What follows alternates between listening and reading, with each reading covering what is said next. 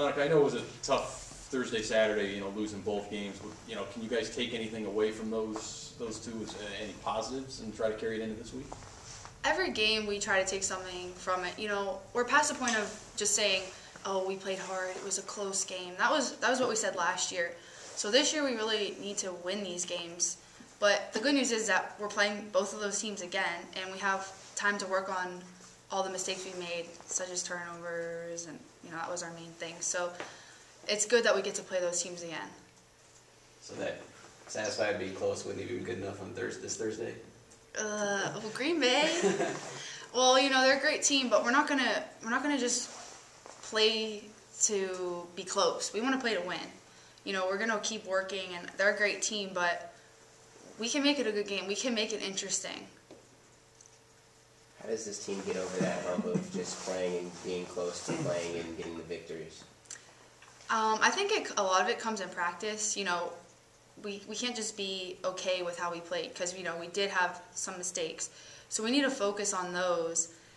And, we just need to keep getting better.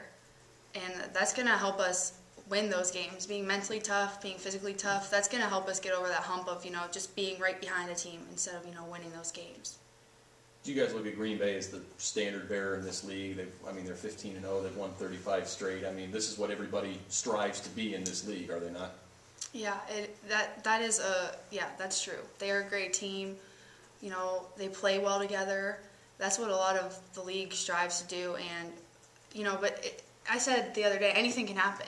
We can't beat this team. They could have an off night. We could have a great night. And it could happen. We could beat this team. And we're going to work hard this week, so we can do so. You feel a little bit of a struggle with Heidi being out of the lineup and just, she's been a second leading scorer on the team, someone that you guys have counted on, and, you guys are not sure how long you're going to be without her. Has that affected, just morale and play on the court? We're definitely still working hard. It does hurt us because she is such a great player. She scores a lot. She gets a lot of rebounds, but we don't want to just be defined by one person. Even Brandy, we all want to work as a team, and we're going to keep working, and we're ready to have Heidi back whenever she wants to come back and play. We'll need her, but until then, we're just going to keep working, and other people need to step up, rebounds and things like that since she's not here. Monica, you girls are 6-3 on the road. Is that something that you look at going into Green Bay instead of maybe them coming here? Yeah, that's definitely important. We have been playing very good on the road, which is, kind of weird. We lost 2 here, but, we've been winning a lot in other gyms. So, we have to get in there, get some shots up, get a feel for the court. But so far, it hasn't been like an enemy or hurting us at all. So I think that's a benefit to us. Do you think there's a difference between you playing on the road compared to playing at home?